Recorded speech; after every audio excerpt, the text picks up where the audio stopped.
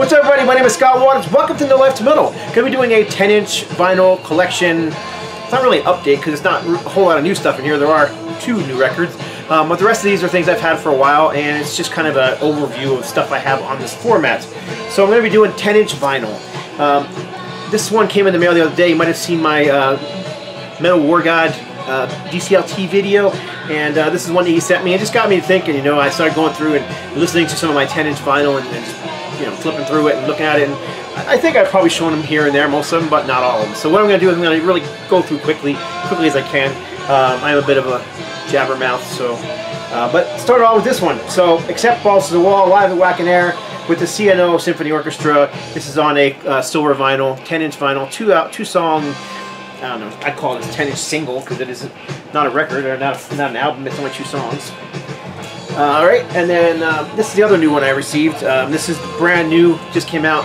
This is the new Sodom. This is Partisan.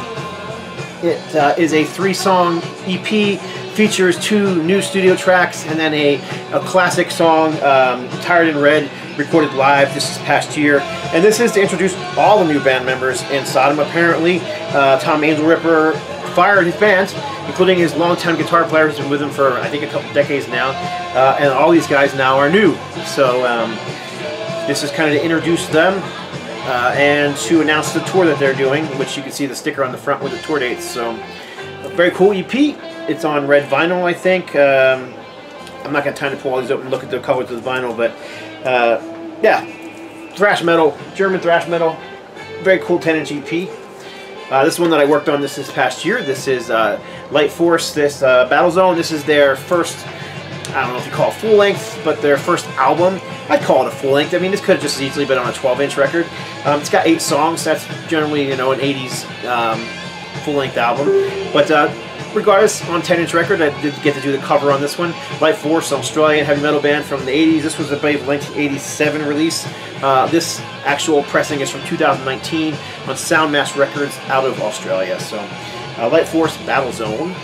Kind of traditional heavy metal. They have a very new wave of British heavy metal sound. They kind of remind me of that of Tank, and especially the vocals kind of has that Augie Ward kind of punkish vibe to it. The very first Tigers of Pantang or very early Maiden, that's kind of where that Light Force sits. Place of Skulls, traditional doom, Victor Griffin. This sticker I'm stuck in the back of this one. This EP is songs that was recorded for the first album, I believe, and I'm sure someone will correct me if I'm wrong. I'm pretty sure I'm right here. But let's see, so we got Consuming Fire, Days of Trouble, Cornerstone, and The Blood of Jesus. And of course, this is Victor Griffin from Pentagram's band. He just finished, like last year, touring for years with Pentagram. Autographed by the whole band, including Victor. And these songs were left off of the first album, I believe, due to the fact that their label, which was, I can't remember the name of it, but they do a lot of doom metal, thought those songs were didn't like the lyrics, basically. So yeah, they were censored off the first album and released as this EP instead. 10-inch Place of Skulls, Love Through Blood. That has been re-released on CD a few times. It has a few different covers. This is Orchid, 4-song EP. The Sign of the Witch with Helicopters, John the Tiger, Sign of the Witch, and Strange Winds. This is a gatefold 10-inch vinyl. And again, it's on a colored vinyl. I really like this band. I'd love to get their first album on vinyl. I missed out on it, and it's just expensive now. But Sign of the Witch, Orchid. I don't know, doom metal, stoner metal, whatever you call it. Girls Can Rock, The Runaways, Born to Be Bad. This is early Runaways demos. 10-inch EP. I think this is an official release, but we got 1, 2, 3, 4, 5, 6, 7, 8, 9, 10, 11, 12 songs on here. Just early demos when the band, was that guy King? I almost said King Fally. What was that guy's name? Kim Fally. Is that right? Damn, no, I can't remember. Yeah, Kim Fally was working with the band to you know, just kind of refine them and help them become the rock and roll band that they were. So this is those early demos, all on one 10-inch vinyl. Again, that could have been on 12-inch vinyl. It's got enough songs. Mortification, Ancient Prophecy, Overseer. So Soundmass Records put out the first 3 Mortification albums on vinyl. All of them, well, I shouldn't say all of them. The second and third album were too long, to be honest, on one vinyl. So when Nuclear Blast put out originally, they put out a 7-inch vinyl with the 2 missing songs. So what Soundmaster did was they put out this cool little 10-inch album, which features the missing songs off the 2nd and 3rd album. They're here, as well as the studio version of Time Crusaders, which is a great song that was never released on any official album. It was on a compilation. And then Butcher Mutilation, which was off of the 5 Years of Nuclear Blast 1993 compilation. So, and that's probably one of my, it's just a brutal song. Probably one of Mortification's heaviest death metal songs. So this is one I've had forever. This is Cheap Trick. Found a lot of parts. This is early 80s EP. Features 4 songs. Original pressings also came with a promo of Everything Works If You Let It, which I have right here. At one time I had like 3 of these, but I've since given them away as VCLT. Whenever I see them, I would pick them up, because back when I was buying records in the 90s and early 2000s, there wasn't this resurgence that there is now, and I was picking these things up cheap, and anyhow, I only have the one left. But anyhow, Cheap Trick, classic Cheap Trick. I think it was about 80, it was like, see a year on here. No, 1980. Like I said, early 80s. About as early 80s as you can get. And this one came out on Record Store Day just a few years ago. This is found new parts, all new tracks. This was 4 songs, I believe. Yep, 4 songs. Apologize for the air conditioner keeping in and out in the background, but it is a hot day here. Hyrax, the Barrage of Noise EP. This was I believe this was 2000. I don't see a year in here, but I believe that's when it was. It's an 8-song EP for the return or the reunion of Hyrax with Kate and DePena. Kind of less thrash metal than they became with the follow-up album, but has more of a crossover feel to it. You know, it is thrash, but it kind of has a little more of a punk hardcore edge to it than some of the other albums like New Age of Terror. Hyrax Blasted in Bangkok EP. I have the original EP, which is a 7-inch, and this was a repressing on white vinyl. I believe Kate and DePena put this out on his own label, Deep Six Records. And yeah, again, kind of crossover thrash metal, a bit of a punk edge to it. Kate has a very unique vocal style. Very cool EP from them. Overkill Live from Oz. This is a 4-track live EP. Love Overkill. Love this album, and I don't know, just live Overkill. They're just awesome live. They're just one of those brands that brings it. You know, they just have a, what's the word I'm looking for? A charisma on stage, and this definitely captures it. 4 songs. You got Horoscope, Long Time Dying, Necroshine, and Walk Through Fire. This is an oldie but a goodie. This ain't Valentine's Day Massacre EP, Motorhead Girl EP, Motorhead and Girl School together, and features Please Don't Touch, which is of course a Girl School song, Emergency, and Bomber. So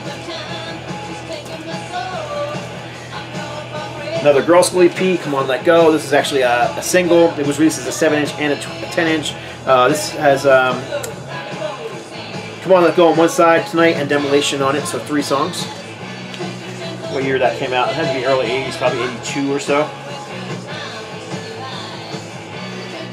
Some more death metal. This is Carcass, Soldier Gore Mission, Surplus Steel. This one came out just a few years ago on Nuclear Blast, so this is a 2014 EP from Carcass. This is a cool one.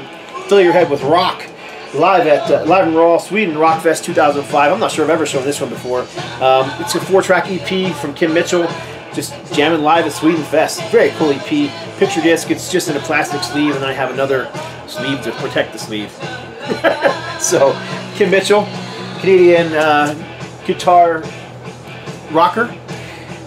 Totally out of the mix for me. This is Gary Newman. This is the club mix of I Can't Stop. Just grew up in the 80s, so there's just something about Gary Newman that I dig. So I can't remember where I picked this up at or how much I paid for it. It wasn't much, but it's been part of my collection ever since. This is another one I doubt I probably ever showed. It actually has a flexi disc with it too, that came with it, and I do have the flexi disc. I'm pretty sure. I said I wasn't going to open these, and I'm doing it anyhow. I get all kind of wound up and excited and start talking real fast when I talk about my collection. You know, yeah, it is in here. So there's the flexi disc that came with it. Put this to the side and work on it later. All right, this is a recent pickup, probably earlier this year, end of last year. Alice Cooper, The Sound of this is a 5-song EP. So you got The Sound of The Black Widow, Public Animal Number 9, It's My Body, and Cold Ethel. And there are live tracks. Promotional single for Aerosmith back. This is actually a 90s release. This is a 2-song single basically. So you got Rats in the Cellar and Lord of the Thighs live at Lord of the Thighs is live from Texas Jam 78, I believe it was, and Rats in the Cellar is actually from Rocks. And I can't remember. This is one of those things that I think you got for free if you bought. I don't remember what album it was now. I should know that. It's ridiculous that I can't remember it, but. Yeah, it's now you can still buy them. They're not like overly expensive, but yeah, you're not gonna get it for free anymore. And it's not gonna cost you, you know, $5-10. It's much more expensive than that. This is another one that for a while I had like 3 copies of this. They were just showing up like crazy for a little while. After All, thrash metal. Rejected, Overruled. This is a recent release as well. This is number 76 of 300 released from, let's see, I'm pretty sure this is actually a 2018 release. So 3 songs, Rejected, Overruled, No One Can Deny, and Land of Sin featuring Andy LaRoque on guitar. Andy LaRoque of Merciful Fate fame. Yeah, just fantastic thrash metal, you know, speed metal, clean vocals. I love the last 2 After All albums, and this one fits right in there because it's from that same period. This is one that someone gave me. Greg the Egg gave me this one. This is RC5, Kicked Out. This is kind of if it looks like an MC5 logo, that's what I saw last first 2. And that's kind of the idea here. It's just straightforward, loud rock and roll. Kind of a punk edge to it. I wouldn't call it hardcore by any stretch of the imagination. I'd just call it rock and roll. Somewhere along, you know, MC5 meets the Ramones. You know, somewhere in that range. Some thrash metal from the UK. This is Acid Rain. This one is from, I think it's from 1989. I don't see a year on here either. Made in France. Nope. Anyhow, so what you got on here is Humanoia. And then the B-side is recorded live, and you get All I See, Goddess, Bullboy, and Chaos, recorded live at London Astoria, 8/3/89. I'm moving as quick as I can here. What am I at? 12 minutes. Might be able to get it under 20 here. 5 Souls, this is Judas Priest. These were the songs that were recorded and released on CD for Redeemer of Souls. It was like a bonus CD that came with the bonus or the special edition of Redeemer of Souls. Well, they finally released this as an EP. I think it was one of those record store day releases. The album is just called 5 Souls. Cool cover art. Good songs. Nothing on here that would, you know, I can see why they were left off with less than bonus tracks. They aren't great songs, but they're not bad. They're just good, solid Judas Priest songs. But nothing real memorable about them is my thing. This is Machine Head. This is Killers and Kings. This is another one of those record store day releases that was very, very overpriced. The price tag's still on it. $21.99 for basically Killers and Kings demo and Our Darkest Day and Bleeding on side 2. So a 3-song EP, single, whatever you want to call it. There was actually a different version of this cover release, I think. But this is one of Machine Head's better releases. More metal, less new metal, less groove oriented. I like this album. It's not great. Machine Head has just been all over the map musically, and I like some of it more than others. When they get more into the new metal kind of stuff, it's just not my thing. But when they stuck more to the straightforward, you know, metal and the groove metal, I like that a bit more, and that's what you're going to get here. Metallica Live at Grammys. This is a 10-song EP. 1, 2, 3, 4, 5, 6, 7, 8, 9, 10. 10-song EP recorded live at the basement at Grammys in Nashville, Tennessee on June 12, 2008. And this is a, I think this is a two record set. It's definitely a gatefold. I'm pretty sure it's 2 records, but yeah, again, 10-inch vinyl. Let me go to the songs real quick. No Remorse, Fuel. A lot of people don't like this song. I love that song. Give me fuel, give me fire, give me that which I desire. Harvester of Sorrow, Welcome Home, Sanitarium, From the Bell Tolls, The Freight Ends of Sanity, Jam, Master of Puppets, Sad But True, Motor Breath, and Seek and Destroy.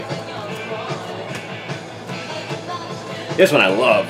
Blue Oyster Cult Live, New York, 1972. This has Workshop at the Telescopes, Cities of Flames with Rock and Roll, The Red and Black, and Bucks Boogie, recorded live in New York in 1972. This one came out in was it the end of the 90s? I don't see any. I don't see a release date on here, so I can't tell you. But this is awesome live BOC classic. It's one of those bands that I love, and just another one of those bands that just shines live. This is Rush, The Guardian. This is another one of those record store day releases. Seems like there's a lot of those 10-inch releases. But let's see what we have on here. A studio version of The Garden from Clockwork Orange, and then the live version from the Clockwork Orange tour on the B-side. And I believe that B-side, the live one, they had a whole orchestra and everything recorded there, as I recall listening to it. It's been a while since I've heard that one. Last one! This is Hammerfall Natural High. Now this one I've had for probably a good decade at least. Yeah, 2006. I bought this as a new release. I think I even pre-ordered it. I've had it that long. It features 4 songs. Natural High instrumental version. They call it a karaoke version. The Fire Burns Forever, and Raise the Hammer. Live. Raise the Hammer live. So there you go. Hammerfall, German power metal band. Hammerfall. I've always liked Hammerfall since their very first album, actually. So that's it. That's my entire 10-inch vinyl collection, I believe. Maybe 1 or 2 somewhere else that I've forgotten about, but I'm pretty sure that's all of them. Appreciate y'all watching. Let me know what you think. Would love to see some other people show their 10-inch vinyl collection if you have any. God bless. Stay strong.